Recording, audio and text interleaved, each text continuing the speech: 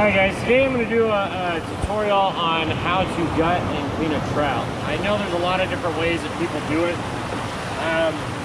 Just in some ways are a little bit easier than others. And I really like this method because whenever it comes to cooking it, it's a whole lot easier to get all the bones and everything out. So first thing I do is you get a good grip with it. I put my fingers in the gill slits here, right? So starting here,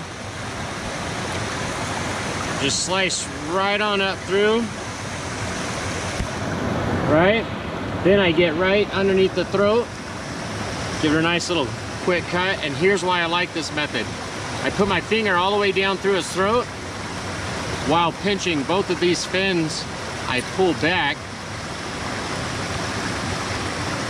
and it takes fins, guts, and all with it.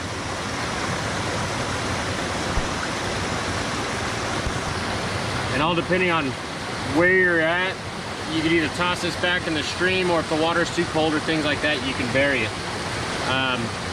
But take my thumb, run it up this bloodline right here. All right. Give it a few quick rinses in the water, and you're all finished.